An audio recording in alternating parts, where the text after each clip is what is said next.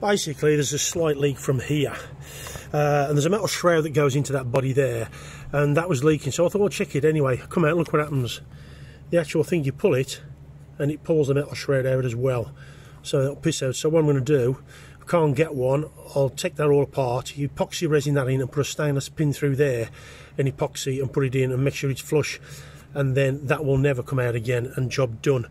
Why they make them like that I'll never know, but that's just a small little problem. I'll tell you, Avensis estate, and that's the top hose plastic connection, Toyota Avensis.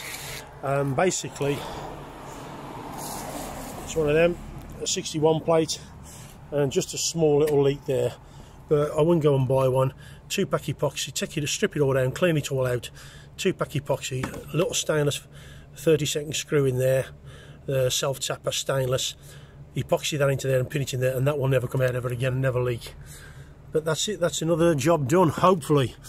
And it's just a connection, elbow connection, absolutely.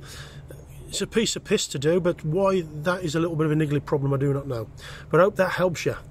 Toyota Avensis D4D engine, the D4D, top hose connection there, Shrop drive, happy days.